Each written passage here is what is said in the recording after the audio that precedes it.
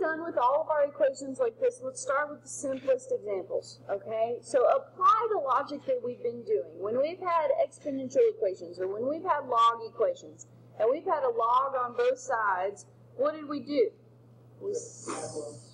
Okay, it's kind of like they cancel. We just set what was inside the logs equal to each other. Okay, same thing's going to happen here. If we have a square root of something equal to the square root of something else, the only way that's going to happen is if what's under those square roots are equal to each other, okay? Now, you could also look at it from the perspective of, if I'm trying to get rid of a square root, then I'm going to square both sides of the equation. Squaring a square root cancels it. So either way you look at it, we end up with what's under the square root. We set those pieces equal to each other, and now it's just a linear equation, okay?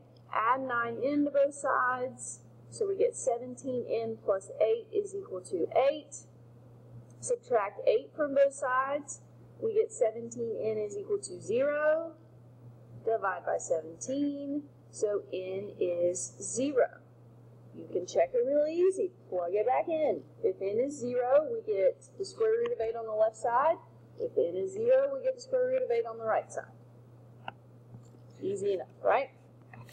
Okay, so similar problem here.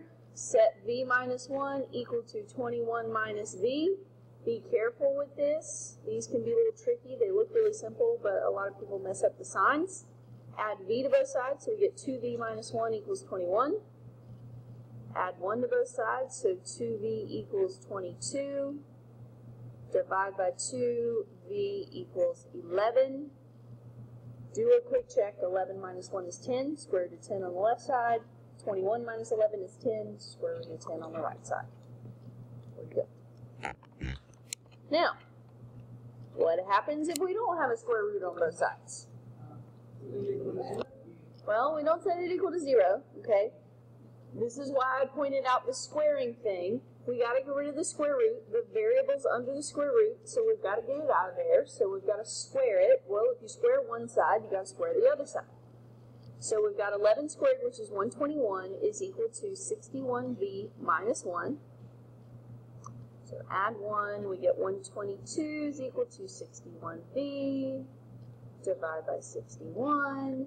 2 is equal to v. Check it. 61 times 2 is 122. Minus 1 is 121. Square root of 121 is 11. Okay. Now, most of the time, though, we don't just have a plain square root. Usually there's something in front of it or behind it or whatever. We don't have just a plain square root. So you have to isolate the square root first before you square both sides. So here we've got to divide both sides by 8. Negative 8, excuse me.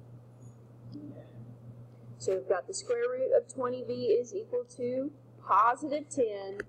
Now we square both sides. So we get 20v is equal to 100. Divide by 20. v is equal to 5. You can check it very easily. 20 times 5 is 100. Square root of 100 is 10. 10 times negative 8 is negative 8. Okay?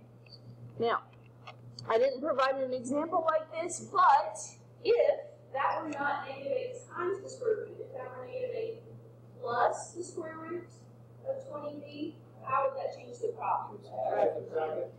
Right, be careful. We would